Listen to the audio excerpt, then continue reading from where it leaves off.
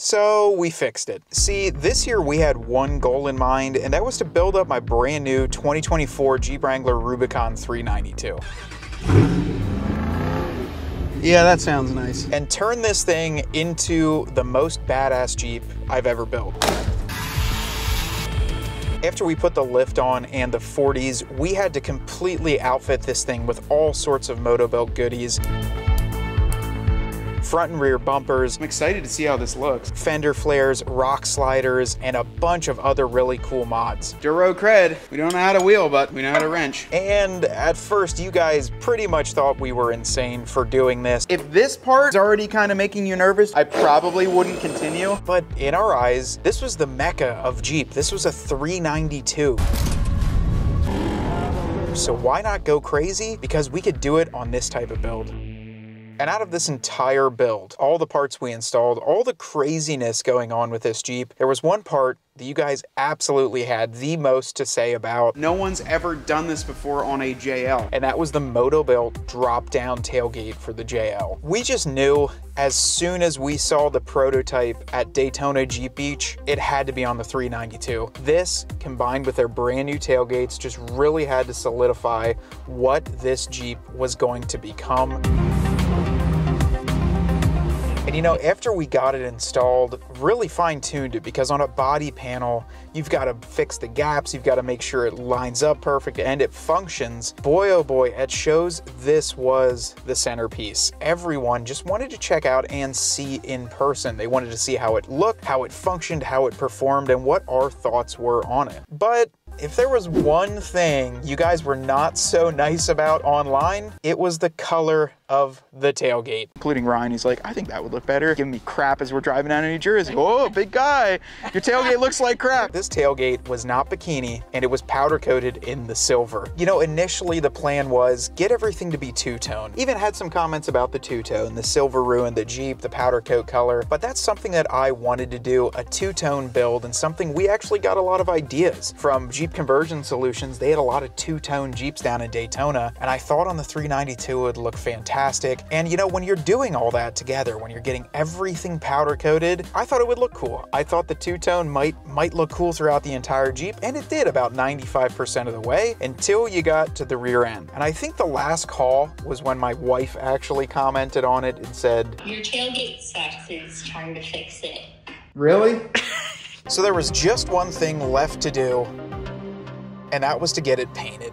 Just do it. Yeah, full send. But there was only one giant, massive problem. The only paint shop that we trust to work on our Jeeps, you know them better as Distinction Applied, was over 1,000 miles away in a small city called Hernando, Florida. Now, getting a Jeep down to Florida isn't too difficult, but driving a Jeep on 40s for a short weekend trip, when the average time to get there from our address is 16 hours, is a little bit tricky. We had a lot going on, and this one just went on the back burner. So after a few months and all those shows and all the fun times, we actually had a lot going on behind the scenes. Dirt Road CRED will be here on Friday. And after the 2 years of working with Distinction Applied, we've pretty much become family with them. And we actually were offered a pretty exciting opportunity to work with Brian and do some marketing and things for him on the back end. Now, culminating all of this together, we have a 392 that we want to get parts painted for. We've got an exciting brand new opportunity to collaborate directly with Distinction Applied. And then in the midst of all that, we picked up a brand new 2025 Jeep Wrangler, which a little bit of the cat out of the bag. Part of that, or a good percentage of the decision to purchase that vehicle, was because of this new exciting adventure, a new project to start creating content for Distinction Applied and having a new platform to build that on. And while we had to do all of this,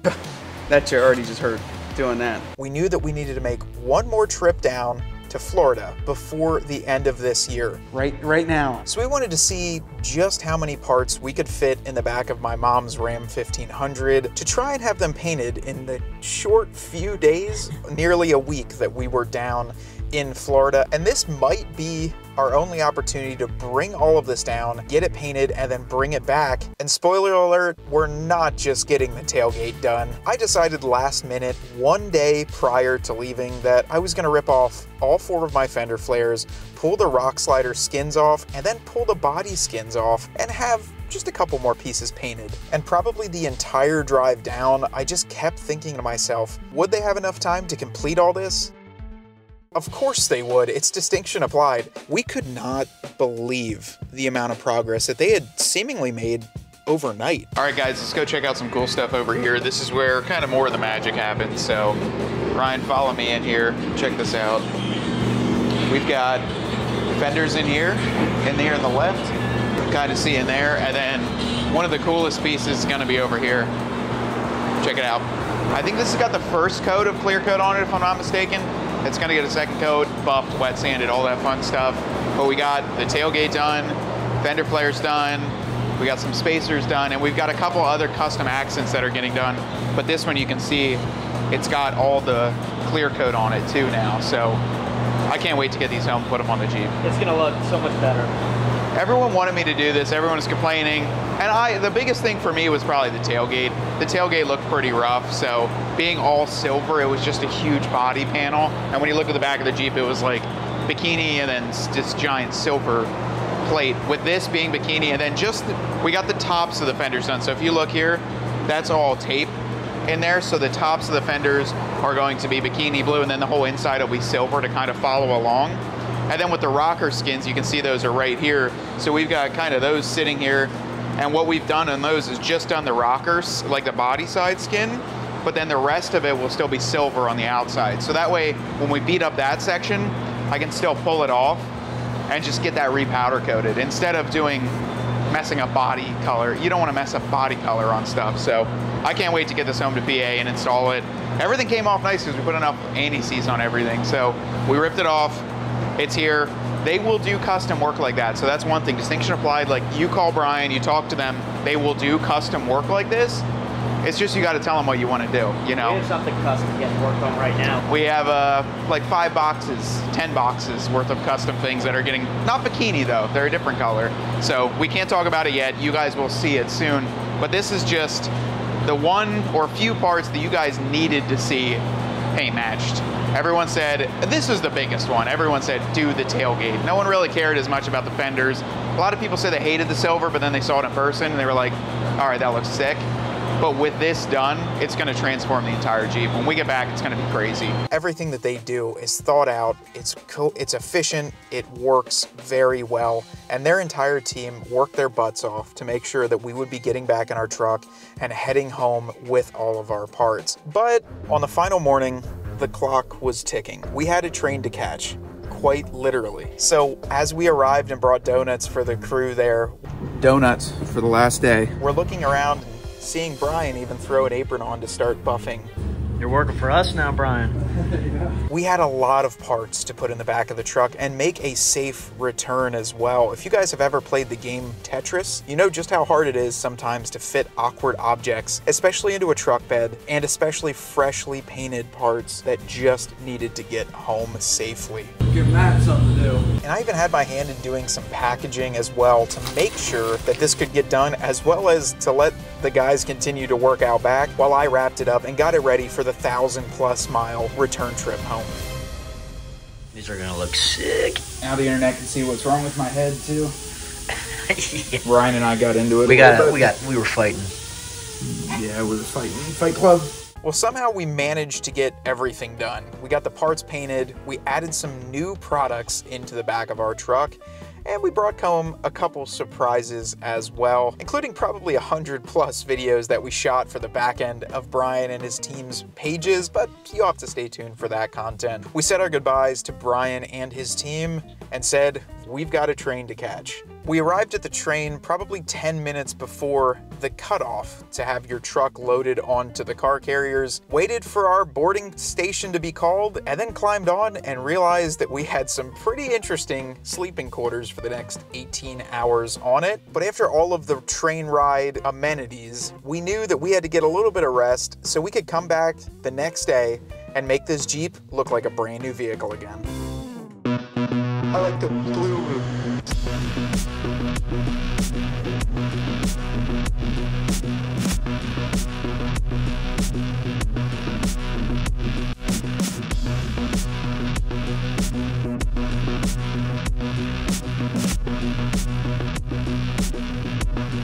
The Jeep is put back together, and I couldn't be happier.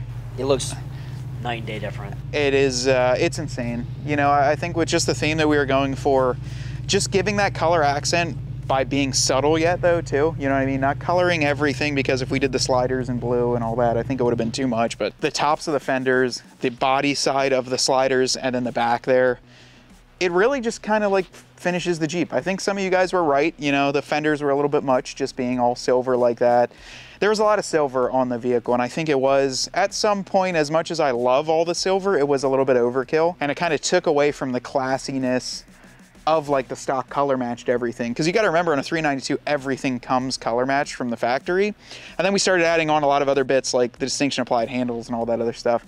So when you're going, you're kind of fighting with colors, you know. But yeah, look at how insane all of this turned out. The only thing I would say would adjust it a little bit would probably be on the rear end right here. You can almost hear when it was sucking it in, a little bit of the paint on there was like, you know, like it was just touching a little bit compared to just the powder coat, because it is adding on some thickness on there, but nothing crazy. No, it's, you know, obviously I just wanted to do everything nice and clean on there too, to make sure, because everything has anti-seize on it as well, and you don't want to get that on fresh bikini paint, but you don't notice it until you do. Like now looking at the Jeep looks like crazy cool. The back though, that's what everyone was talking about. And don't worry, I was gonna get these painted too, the little cover here's, but I was too rough on the bottom one again and snapped it off. So I have another one. Bobby, shout out to Bobby Cox, the Bobby Cox from Motobuilt, for sending us up a couple sets. But yeah, look at the tailgate. Yeah. I mean, and we'll pull it forward too, so Ryan, so you can see a little bit better, but it is just, I think I didn't get to see it outside yet. This was the first time I pulled it out of the shop, got it outside, and when I saw it, I was just like... What is your opinion on this being bikini now? I think maybe it could have done an accent, because you see the Motobuilt plate, we did gold behind there. Yeah. And then if you look in here, there's a little gold around this trim. Because I think it almost like... It kind of just blends. It sandwiches your license plate a little bit with it. But it's nice because you have some accent from the stainless steel bolts, like we got those. And then everyone gave me grief because I use black oxide bolts. Remember, these rusted? So the black oxide bolts, anywhere in PA, you gotta remember, the first trip we took with this was to New Jersey Jeep Invasion, and it was on the beach, like getting salt and sand. So it started to corrode. Black oxide bolts do that, so we swapped those out with stainless. I'm just, like I said, I'm just pumped to have it all back together. Because once again, I hate when the Jeep is just down. Like, and you can get crazy with one of these builds to where I've seen guys with TJs, YJs, and that, Ryan, where they're just like, it's never out of the garage because you just keep building it and you're not enjoying it, you know? Yeah. So this one, we're just excited to get it back to being able to cruise on the road. But yeah, it's, I mean, the walk around here, everything was well worth it, worth the time, worth the energy. And then of course, like all that custom paint work from Distinction Applied. What does the wife think of it now? She likes it. Yeah, I think a little bit better than the silver in the back there. And also Walker came over and he loves the blue. We'll have to wait till Cooper gets a little bit bigger and then he'll start giving his opinion too. But yeah, I'm thrilled with it. And I don't know, it kind of gives me back to like when I first picked it up, how the fenders were color matched and that, and it doesn't seem, I don't know, it's weird to explain, right? That's just what we wanted, you know? Yeah. We also kind of wanted to keep this silver in here. We have some future plans about maybe what we want to do to it, but you can already see the dents and scratches on this thing. This piece gets beat up, so I don't think being a high gloss paint. My dog, actually, Onyx, the German Shepherd, she tried to jump in the back, got like one claw here and then like fell backwards. She was fine, but like it left like the whole like drag on here. That's what those are from right there.